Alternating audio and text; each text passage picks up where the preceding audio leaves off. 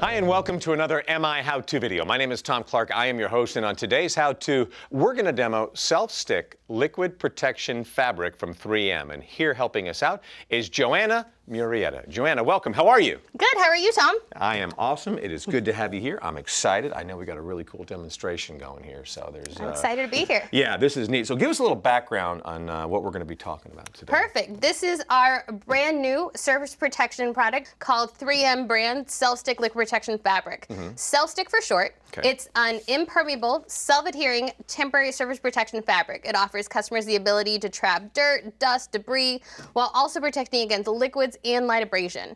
Many industries benefit from using this in all the different sizes that we have available. You have a few of them displayed here, some larger ones over here from 56-inch all the way to the 4-inch rolls behind us, 4 and 6-inch, in a variety of different floor and wall applicators. You actually have one of our floor applicators right over there. I like that.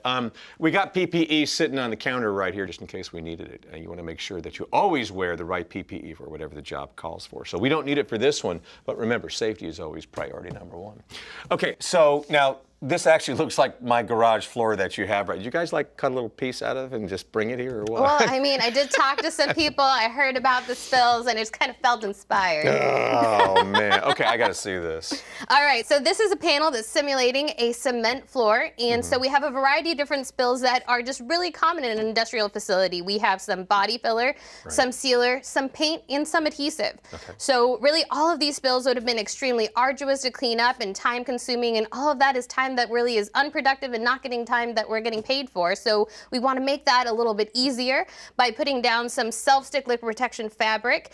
And within a 14-day window, you can just leave it down, let all those spills kind of just get caught right in there, and then just peel it up. We recommend to peel it up at a 90-degree angle, and you have completely clean removal there. Oh my gosh, there's nothing underneath that. Nope, nothing at all. Okay, now let's say I'm in a facility and I'm moving some parts around, small or large.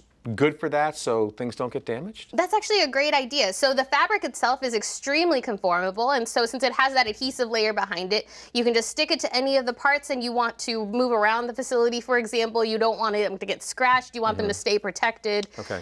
You don't want them to lose any of their value as you're working on them, right? So then you just put down that self-stick, wrap the part up, move it around the facility, and that nice non-woven layer that's super soft and teddy bear smooth is able to protect that from getting scratched. Yeah, it is. It does feel soft. And we're actually going to try this right here.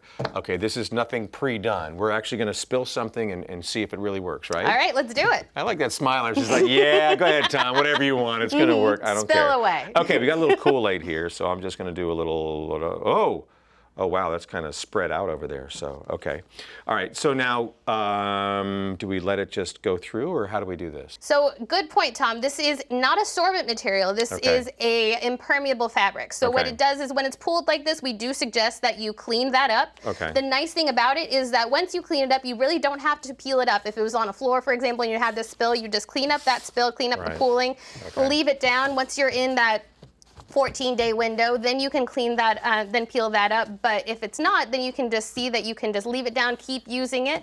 No need to waste more material, and then you can see if you want to try it now that none of that soaked through. It looks like it went through, but you're saying it didn't. Nope. Okay, all right, okay, let's do this like you recommended there. So let's see what happens underneath.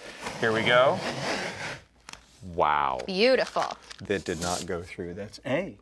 There is nothing. Nothing went through. Nothing at all. That's absolutely amazing. That is very cool. Well, that is good stuff right there. I'm definitely going to steal some of this and wrap the kids or something so they don't get dirty. It's totally safe and soft. I love it. That's cool. Well, Johanna, thank you so much. Thank you, Tom. Excellent. Good stuff. Great demonstration right there. You have any questions, contact Motion Industries.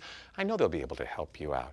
As you saw, PPE didn't really need it, but remember, that's always priority number one. Be safe. Always wear the right PPE for whatever the job calls for. Priority two, head to MiHow2.com with me, Tom Clark, as your host for another great video. Hey, thanks so much for watching.